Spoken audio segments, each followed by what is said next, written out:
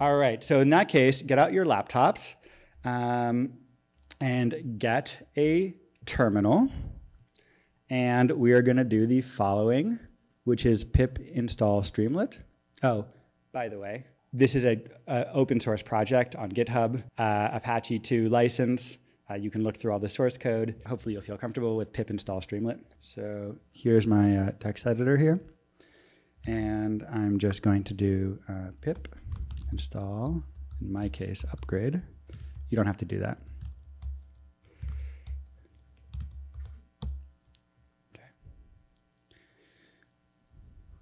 Okay.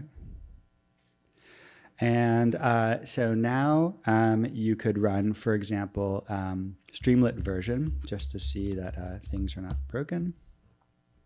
Should be 0.51.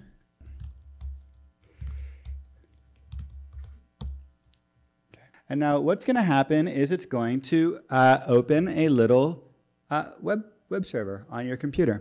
Here we see Streamlit running. And we have this little thing, doohickey here on the left that comes out. And these are a couple different demos. So I'll show you some cool demos here. So here's an animation demo. Ooh, fractals. Okay. And down here it actually shows you the code that it took to make this demo. And interestingly, it's all the fractals. I think there's only like one or two little Streamlit calls here. So we have a little rerun button.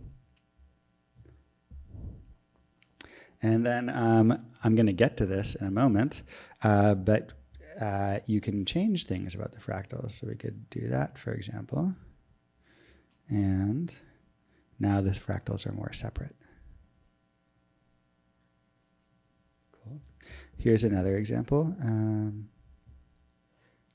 Plotting demo.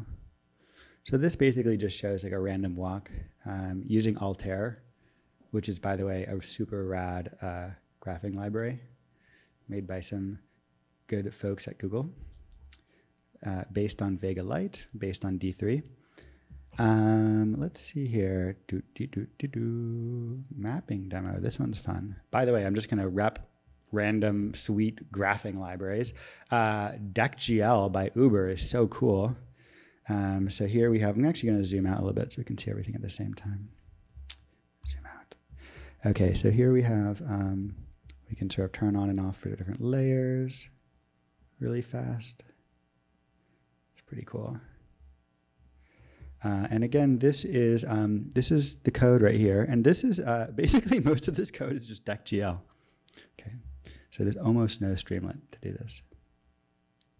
And that's kind of, I hope you get the sort of the theme that I'm getting at here, which is that I'm going to hopefully give you guys like a cool superpower that you can use in your work and in your own workflow. I should also, by the way, mention that this is not only free and open source, but it runs entirely locally on your machine. So for example, this is just running on my laptop, so there's no like data leaking out or anything like that. We do collect analytics, but you can turn that off. But there's no, we don't know anything about what you're doing. And in fact, if you could turn off the internet, which I won't do now because the gods of the demo will get mad at me. You could turn off your internet and this would all just continue working perfectly. Okay. So there's no cloud thing going on here. Cool. In fact, you'll see that this is actually at localhost 8501.